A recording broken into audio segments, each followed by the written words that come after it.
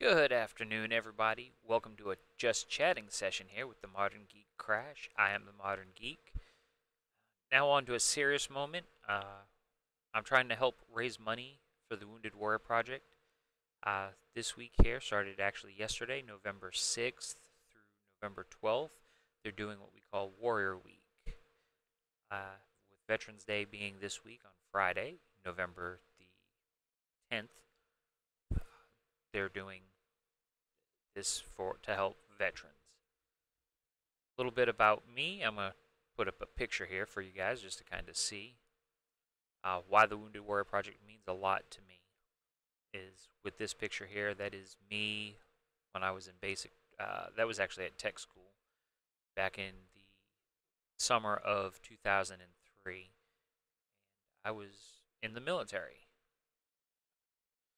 I served in the United States Air Force from February of 2003 until April of 2009. The later part of 2007, early 2008, I was diagnosed with borderline personality disorder, bipolar disorder with major depressive disorder. And that was the reason. The reason I was medically retired was because I was on a mood stabilizer called Depakote. Uh, Depakote, again, keeps me at a level playing field instead of going highs and lows. So what that meant with me being on that mood stabilizer, I was no longer a deployable asset.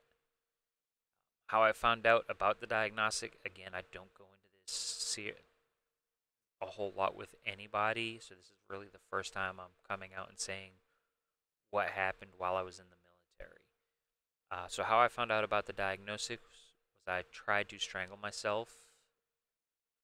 I did that in front of a group of people, and that prompted my supervisor to get involved. Then I was sent to the medical facilities to be evaluated. A lot of people, while I was in the military for those first 4 or 5 years, nobody knew what was going on because I just put on my happy face mask and go about my business and do what I had to do at work.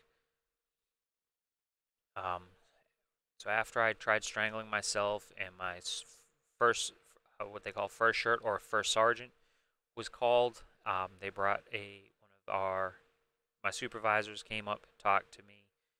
Um, One of the other staff sergeants in my flight came up and they talked to me and see how things were going, what was going on, why I was having these suicidal thoughts.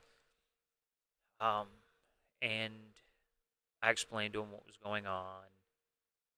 So first sergeant had said that I needed to go to the mental health medical facility to get treated. I was there for a week um, at the facility learning how to cope with new conditions that I've never dealt with, didn't understand what was going on at that time. I've gotten better at understanding it, and again, there's no reason I should not really not understand it because we have the internet nowadays.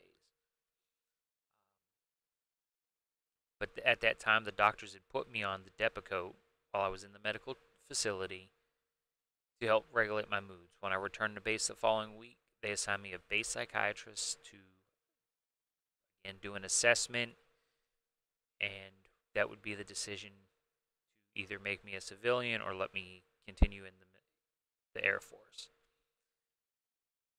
Again, the decision was to medically retire me. I was not ready for. I was released from the military in April of 2009.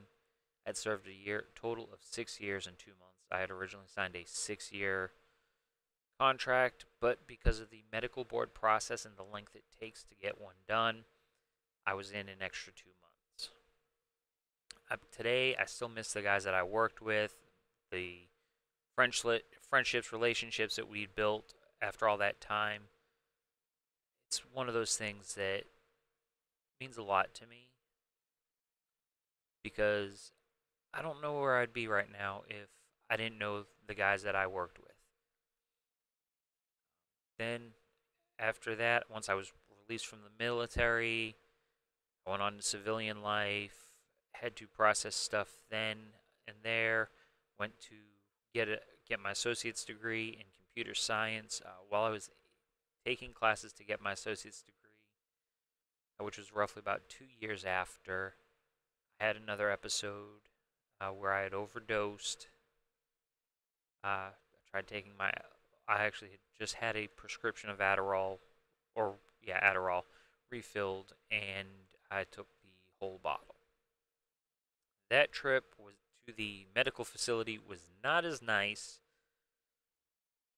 because I spent the night in ICU so they could monitor to make sure my heart wasn't going to pop out of my chest because of all the Ritalin and the Adderall, so my heart didn't race and pop out of my chest. Then once they realized I was okay to be transported to the medical facility, they had to transport me, but it wasn't again like the first time I went. I was actually handcuffed, put in the back of a police cruiser where it's not a comfortable ride, and I had a 2 hour drive from where I live to the medical facility. That was not a fun day, nor would I want to do it ever again. This has been the hardest thing I've ever done, as I said earlier. I hope my story can help, and it will help somebody. I've not shared this information with many people, as I said earlier, just because I was I thought I would be a disappointment to my friends, my family back at home.